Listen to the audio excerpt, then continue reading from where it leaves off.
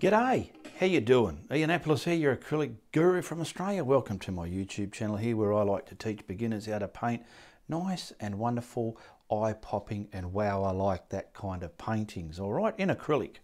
I'll get the size of my canvas up there for you. This is a different size than normal because it's a bit of off-cut I had left over. It's 17 by 10 inches. And we will also have those colours going up the screen there for you as well. So I'm going to try and make and use some Australian colours here because it's going to be like a farm, outback farm scene. You know, the paddock, the land, the trees, the sticks, the fences, the windmills, the tin water tanks, things like that. All right. And why I picked this, because it's sort of panoramic layout, so it'll be good, I feel, for this. All right, so come on over here and we'll get right into this. All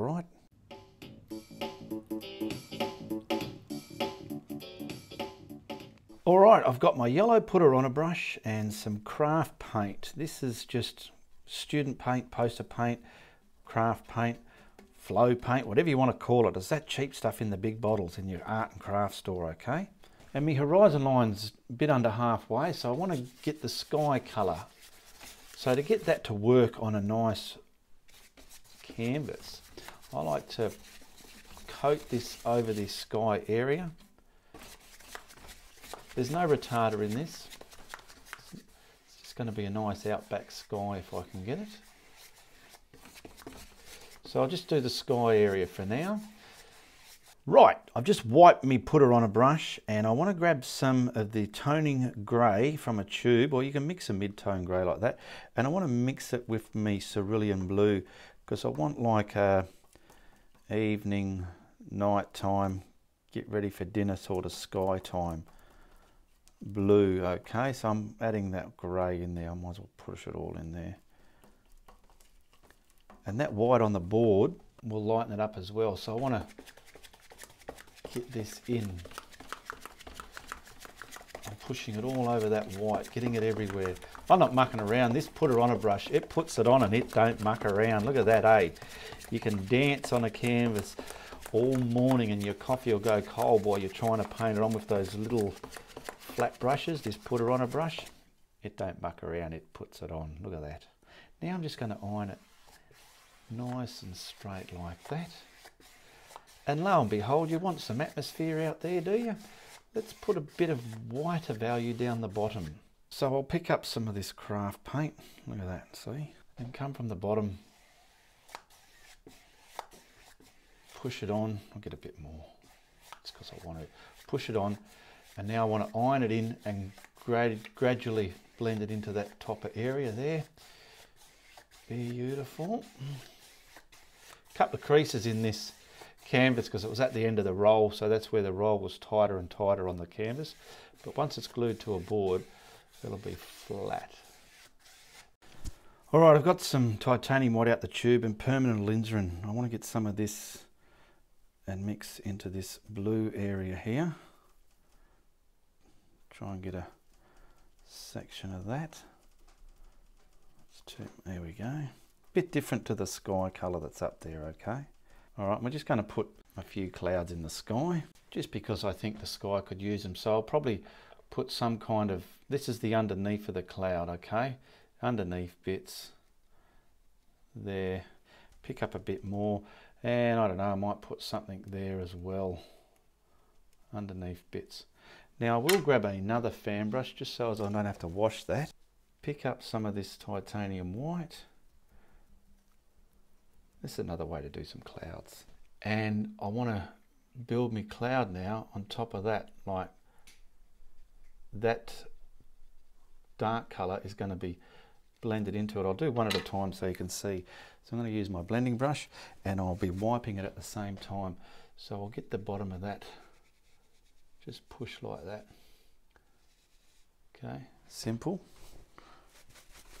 I use the corner edge of that brush then. And now I want to blend this with turmoil, and I'll try and get the base of this purpley colour up there without it being such a straight line, but I might have to add some more. That's okay. Blend all that differently. There we go. We've got a nice tight bum on that. I'll add a bit more into that later when I add the yumminess. Same to this cloud. Let's put the white onto there. I nearly went to blend it and there was nothing on the darn thing. Something fluffy up there. Get the bum done and then blend the top. Blend it nicely, softly. Practice this blending procedure. It's such an easy thing to do once you know how to do it. Hey, it's unbelievable and mind-boggling. Here we go. Now, like I said, I'll just get some of this dancing up in the cloud as well, because I don't want that straight dark line under it the way it is. So I'm just distorting that. And I want to get the corner edge of that brush and blend that into that cloud. Same with this one. Beautiful. Then we can add the yumminess. The yumminess is going to give it that third dimension. I will get the bottom a little bit. Let's see what this does. Might look like a bit of rain coming down in the back paddock there. Oh, how's that? Boom, that'll do. Okay, now we just want to crack and crisp up some of that cloud body.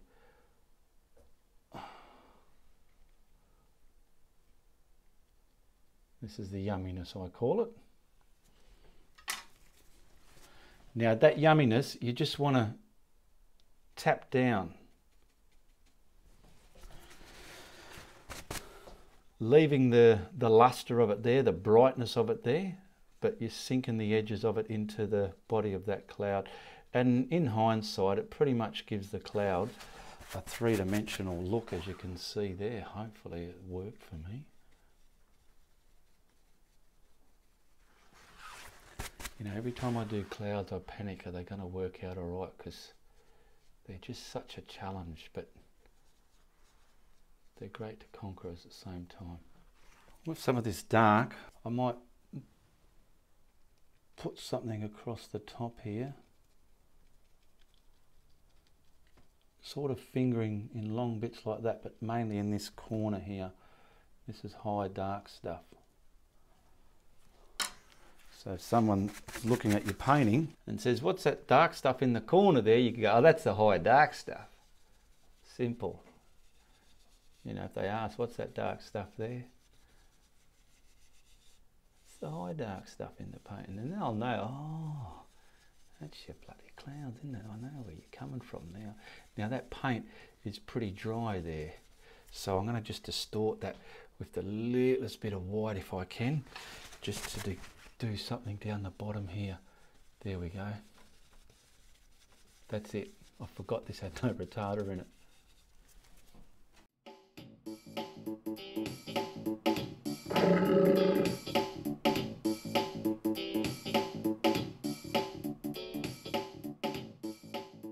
Now I've dried this just so as I can map in the bottom half of the outback paddock land here.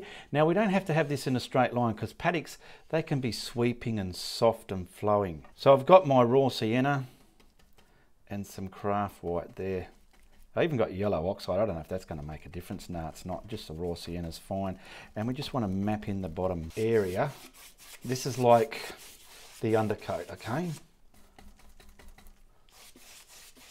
Just so when we add our ground colours on there, this will add some depth to it maybe.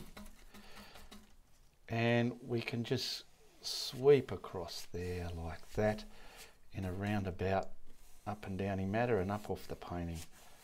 Just like that. That's why I dried the sky, because I didn't want to start pulling the sky colours around and frig digging around like that. Okay, so that's all we need for that. That can dry. We're not blending nothing on that.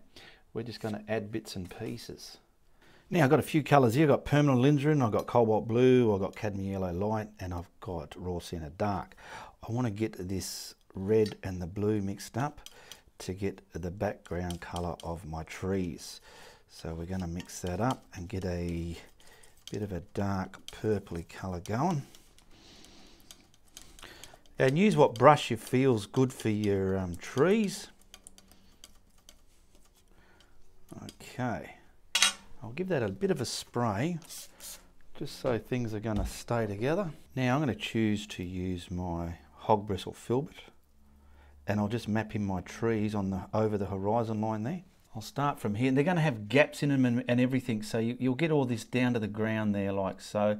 Get some gaps up there like that. Cover your ground area up.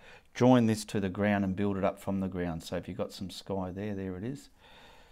And we can come quite high up here.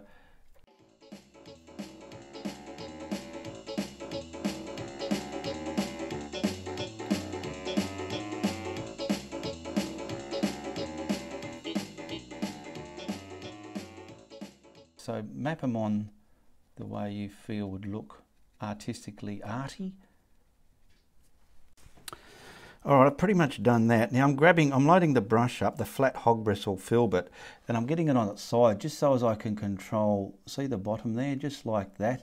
You know, some bits can come in front and back from others. It's all different out there. And this is, because I was scraping it with the tip of the brush there, but not a good thing to do. So we use the brush on its edge just to stamp on a reasonably solid area there for the horizon section there, okay? Now I've given that a dry, because what I want to do is mix up the colour to detail those trees, then we'll bring the next stuff forward. So I've got my cobalt blue. Use a green if you haven't got it, but I'm trying to mix colours today, and I've got the raw sienna, and I want to mix up a bit of a green here. So this is a very woody colour green. Let's put a bit of yellow in that and see what happens. We're getting a bit of a weird green there, but it's a bit of a real looking green you get in Australian sceneries, I feel. Now let's put a bit of white with that. Okay, and I'm just trying to mix up that value of green, like a grey green, okay? Now I want to grab some of this and grab some of that red and put in there. And grab some more blue. Whoops. Grab some more yellow.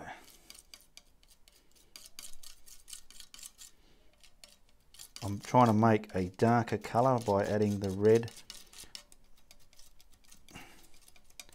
There we go, it's a nice darker colour there of that one. Now obviously if you're not into mixing paints, this is just to teach beginners who want to get into mixing as well. Just use two different values of green, a lighter and a darker value of green, okay? So the paint brush I used for the dark colour, I'm using that again. I've washed it out.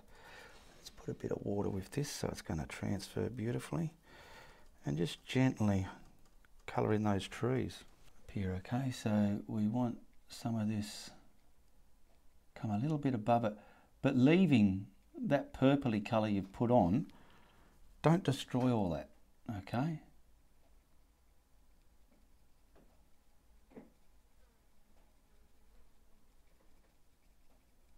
How's that looking? Not bad, not bad. If anything, the tops are the green and the underside is the purpley colour, okay?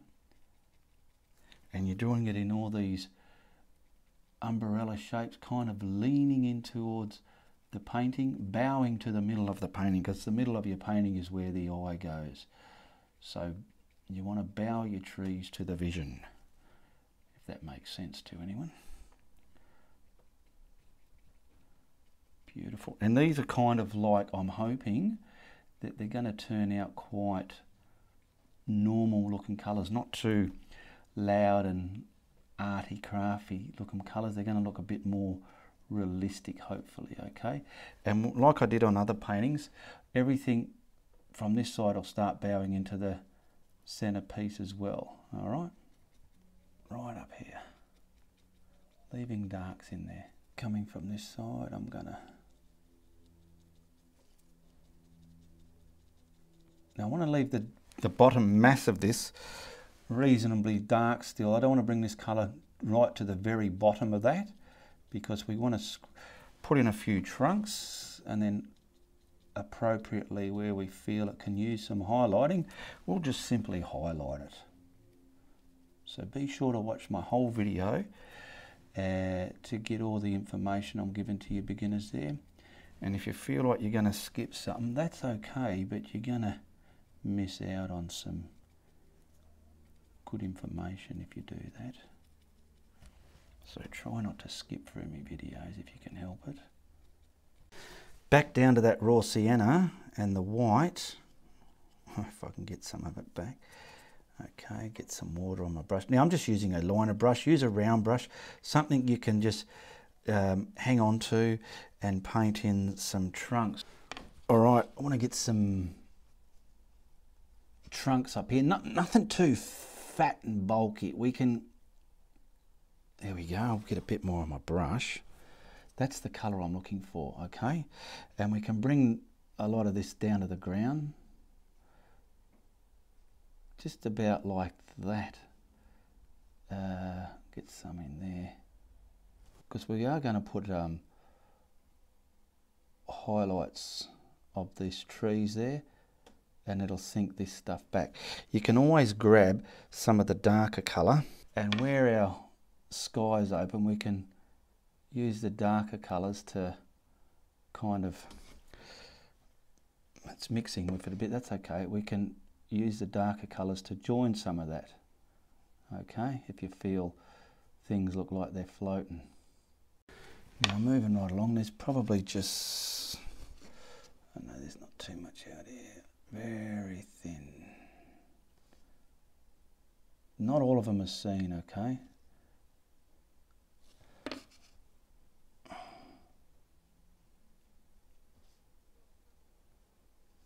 That'll do. Now this lighter colour we want to use this, and we've got some yellow there to highlight it. Just a little bit. So this will stick out on top of the darker green we just put there. Now you don't want to go and highlight everything there like that. You've got to kind of leave things in the background of stuff.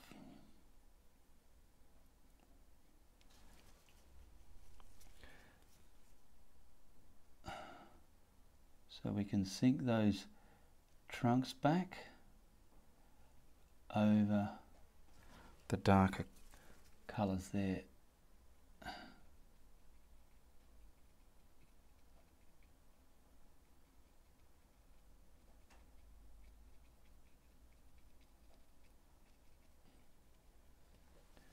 Now we'll get some details on this side of the bushes as well. So I want to bring this in front of there. Bring that there.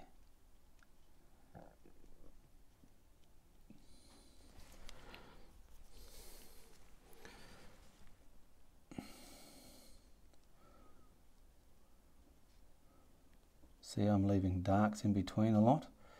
You don't want to go and destroy all that and make a multi-layered different colours of patterns to try and get your trees, because leaving the large amount of darks there and trying to find out where the lighter colours go, once you master that, you'll be doing some pretty bullshittingly good looking trees and detail here and there.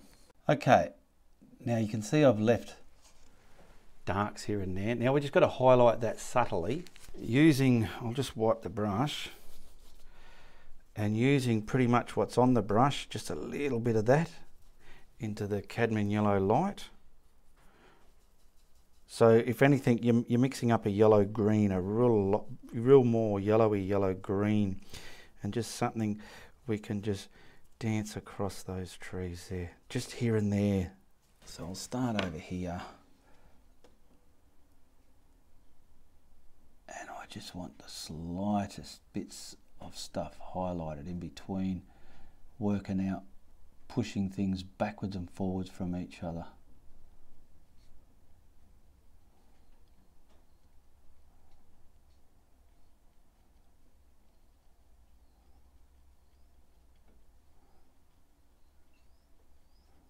Go to the top of the umbrella there and try and find your mushroom shapes or your umbrella shapes and highlight them. See how light I'm touching? Oh, that was a heavy touch. Very subtly. You don't want big chunky blobs on there. Practicing these brush movements is a task within itself. Not just knowing how to paint something, but how to use the tools within that painting, whether it's a knife or a brush or your mind. You got to learn how to use it to suit your finish. Now I want to push. See, I've left the top of that darker because it's further back. This one's coming right in front of that now. Doing your umbrella-y shapes. No lie, in every video I produce, even other YouTube artists, you can look at it and think, what's going on in that video? All right, let's use this as an example. I'm painting these trees. Now just watch all the different behaviours that's happening in this video to create these trees. The blocking in, the colours you're going to use, the brush you want to use, how you want to do it, whether it's umbrella shapes like I'm doing here now, or you want some scratchy down looking shapes, whatever. You work out what you want to do, and then that's what you got to practice. There we go, that's pretty much finished. Now what I want to do is probably put a mound in front of this bit here. That's why I've got it a bit forward there. So I'm going to grab some of this. First I'll just wipe that brush willy-nilly, get all the bulk of the paint off it. And then I'll grab some of this on one side, grab a lot of paint, and I'll grab some of this on the other side, grab a lot of paint. All right? And I want to dance on. Let's see if I can get this. I want the lighter colour at the top. So I'll probably come about off the painting here. And I'm going to come in front of the bottom of that trees there and bring this in, put on a downward motion, and I'm putting the shadow in there at the same time. Then I can highlight this.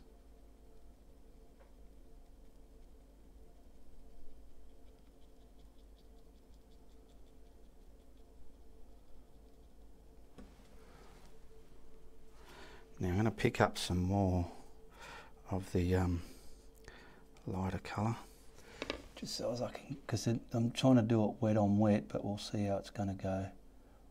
We can, if you're a beginner, which I should be teaching, I'm getting caught up in advanced stuff here, so what I'll do, I'll change it up a bit, just so you don't think, oh, I can't do what he's doing there. You can do it, you watch, I'll change it up a bit. Simply wash your brush, pick up this dark colour only, okay? And then we'll come along here, along here, along here, and we're going to start just dancing on along here. We're going to start dancing on this mound that I'm trying to build. So we're going to use the dark colour to dance it all on. Forget what I've done there, that can stay there though, but you do it this way then. What I'm going to do here is I can scratch it out a bit, and I'm sort of putting little fingers out as well, just to give it some kind of, I don't know, artistic aesthetics. I'll leave that dark bit there, I like it, what I started off with.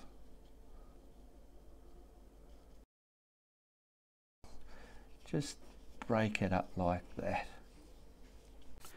All right, now we're grabbing the brighter green with the highlight in it, and I want to kind of create my mound now. So I was doing it that way before, but I didn't want to confuse you. This is a different green. It's coming up, sinking that row of trees back, and this is all the green in the foreground here, okay? Now you've got to keep splaying your brush so it breaks up like this, and I want it broken up like that, and I want it sitting on top of these darks like that. This is just stamping on now.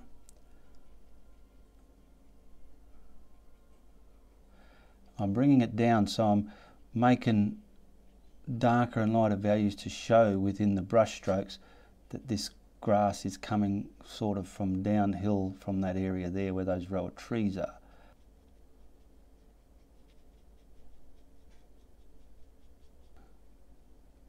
If you've ever done a tree, a branch, a shrub, a boat in the water, anything, if it's got that floating aspect about it, it's simply because you haven't put the darks there.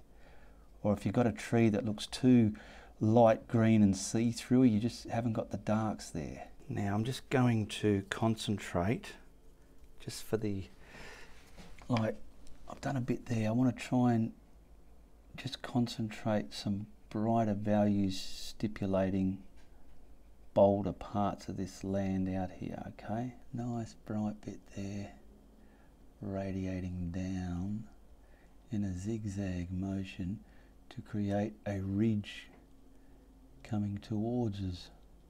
Okay, we got this piece of land here as well, so let's not forget about that. Get right on the top of it. Leave darks, and if anything, leave it at the bottom. And you can use a fan brush for this. I'm just using this filbert out here. Look at that. Now, just to finesse the edge here, I'm just picking up the dark, and I'm just, where it's light, I'm caressing it with some of this darker colour, just hopefully to sit it down. Here we go.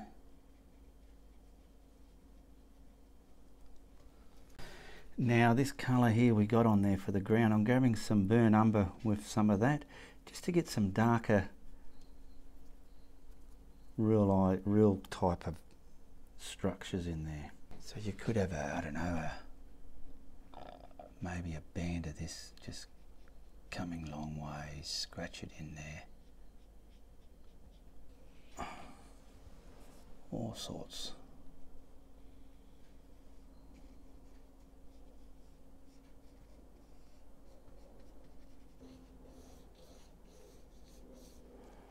Now I'm just going to grab some white and smear into that and go on top of it with a different, there, look at that, yeah.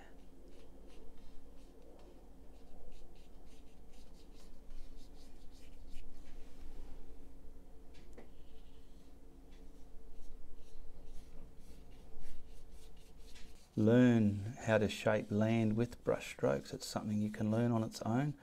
See, learning how to paint isn't just painting a painting and hopefully you can paint that painting.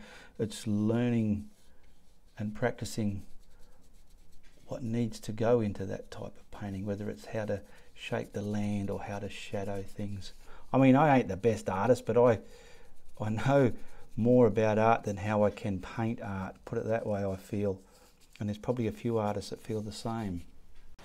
So I've got some yellow oxide and some white. Now this colour I'm putting on there is pretty much white. I just need some of that in there. Out and about back in the country farmlands and country towns and that, land like this is always like broken trees, just the odd lamppost or a trunk. So I'm going to put something about here. I'll come down to about there and from about here. So I want to just create nice and white, bring it a bit whiter as I come to the ground, about there. Okay, so I'll paint that in, getting it nice and white. Get the edge nice and roll the brush as you go, get the edge nice. Then we'll just add some darker values in it, which is this burnt umber, not too dark. Just grab some of that. I'll grab one of these sort of brushes, and I'll get some of this darkened, just so we can darken the side and the bottom. So let me lean on here. We'll get this side done first. So start from the very top and let it gradually fade into that side of the trunk. Subtle. Just like that. And see the top, just to make it look like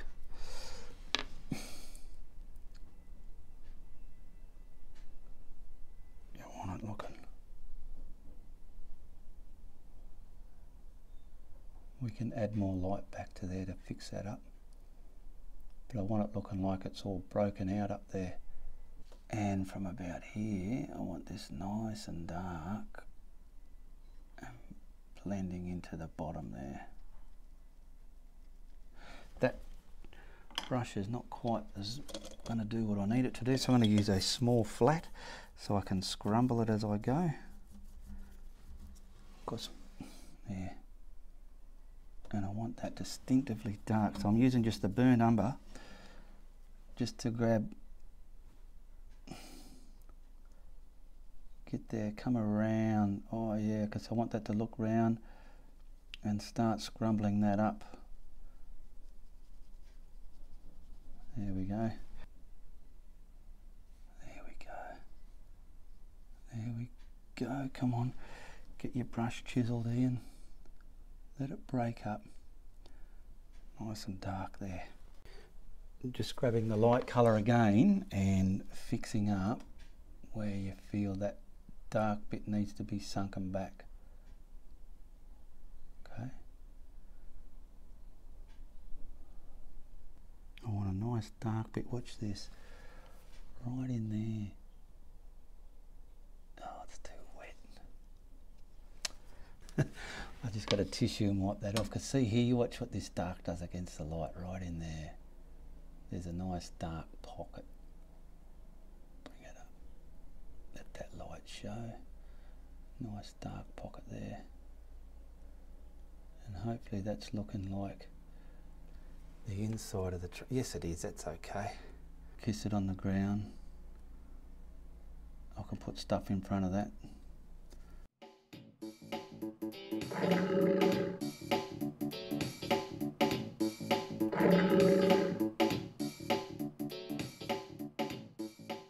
So I'll put something in front of that, probably about here, just to hide. So I've got that, the dark colour I use for these trees here, and I'm probably just going to make some kind of bush on the ground and give it some kind of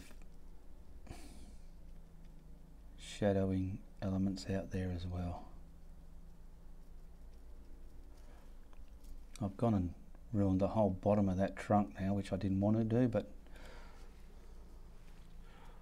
let's get something, come on, right out here, that's it. Don't make it look like a stupid little add-on, and bring it forward. I don't like things all flat against the background. I like them to come forward if you can. And you can learn to do that in your art as well. You know, if anything, this row of trees isn't in a straight line like a lot of naughty boys lined up against the wall. They're all relaxed, ready to play ball in the playground. You'll have to excuse that. The camera was off when I thought it was on. So I'm just adding this little dead branch sticking out of the bush here, just with a small liner brush. And I'm going to grab some lighter colour to highlight it as well, just to stick some kind of subject value in that little bush there, alright? I'm just putting some old fence posts out here. You know, and some can be old, like this one here actually can be an old disused telecommunications pole or something. Probably put a nice line of something right in here just to take your eye in there. Bit of something, I don't know what that is. Bit of something in there. I'll tone that down a bit, don't worry. Bit darker, add more of that purpley grey to that mix, and just come somewhere about here. About there. One there. One here.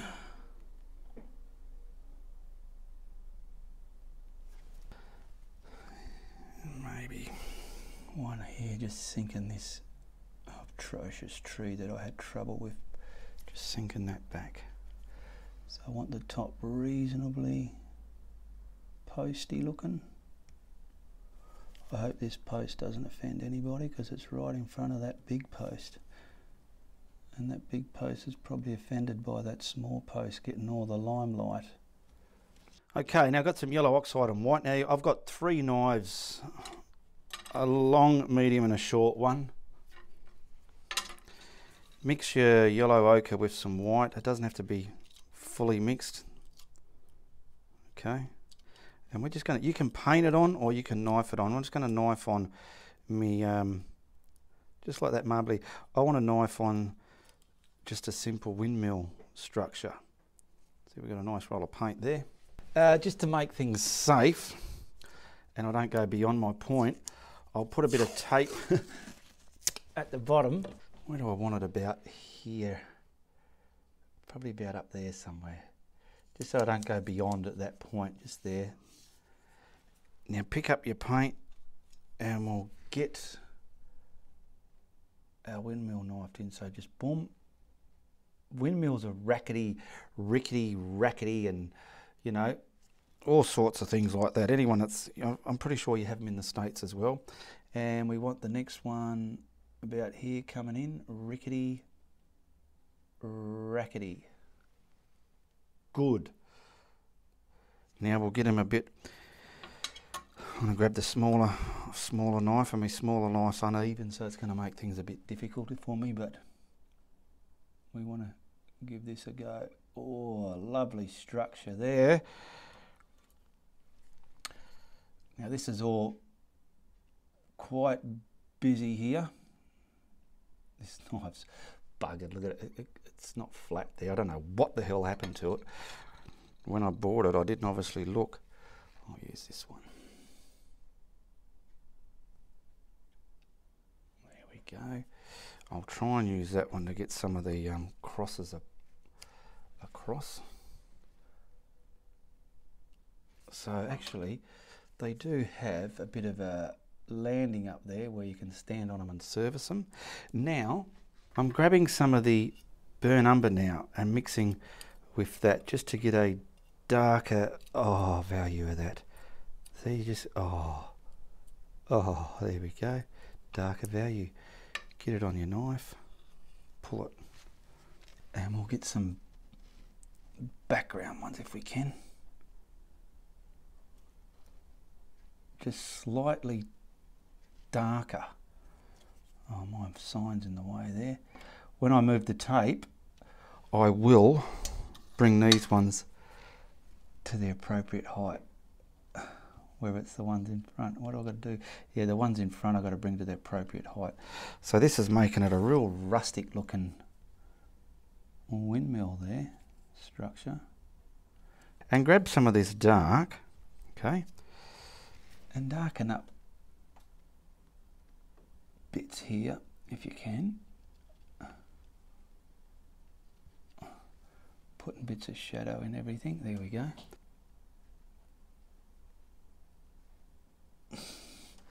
Because whether you know it or not, I'm going to get the darker colour and come all the way down here, because windmills have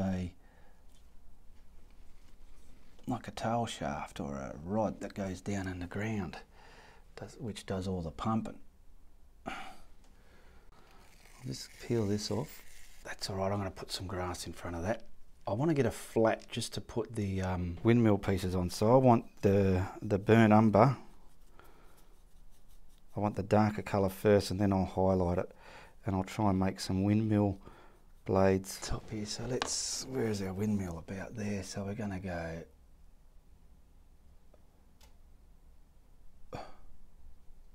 try and make a circle, but an obscured circle, because I want this circle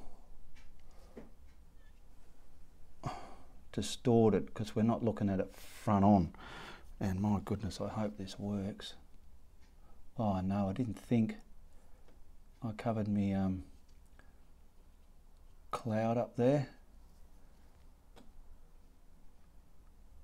That's all right, we'll just get it busy with the darkness here for now. From there, it looks like snot at the moment, but don't worry, once we highlight this, it'll look all right, eh? Look all right. Now windmills, a bit like a palm tree, isn't it? I keep saying, don't make your palm trees look like a windmill. Windmills do have a line going around them, so I'm picking up the darker colour here again on a liner. And we'll kind of just draw this around here like so, just so it's there. And they have a lot of, I can use this to get some busy stuff going in here as well. And they have a tail on them, like I'll draw it on here. Pretty much something out here with a wind flap on it, and that helps turn it like a helicopter tail, you know. So I'll put something appropriately bushwhackery out there like that. Look at the fun I had in that piece, eh? Whoa, goodness. Pretty much grab that colour that we mixed up and make it really bright, just so we can highlight the blades, some of the blades. Now I've dried that helicopter, not the helicopter, the windmill. And work out here, we'll start this way, so as we can, I'm going to go there and across the top like that. Now I want this dark bright bit to come in front of that dark bit, just like that, just like that, just like that, something like that. Is that looking okay? Whoo! This is in front of them, so don't put that in the front. There we go. And we'll get some kind of there. And grabbing that same marble colour, I can, like I said, I'll bring this down just a little bit there and here, just to keep it in perspective, because we're going to put some grass in front of that. So with all this, I'll grab another flat brush first, just so as I can put the shadow there. I want to get a bit of shadow underneath that windmill, just with the burnt umber. So I pretty much got this all there like that. Oh, I had to touch the bright bit, didn't I? And I pretty much want to just come up onto that dark stuff. You can use a fan brush for this, whatever you want. And where I've got all these dark areas, we can add extra grass as well. Just scratch it up. Very dry but scratchy. Because they have all that old dead wheat looking grass out in the outback farm areas there and stuff. We got all sorts of it coming along here. I just added some more dark there so I can get some more lights over it. A lot of like grass. Now before you think I might have forgotten, these posts need some shadow to them as well. Without it they just look floating. So I'm pretty much going across the top and down. I don't know, I'm just picking a side, because I don't want these to clash with the tree trunks. They've got to be different. Yeah, and then we can go a little bit brighter just to highlight them. So I'm grabbing the white and the cream, the yellow ochre, and if anything, let's try and see what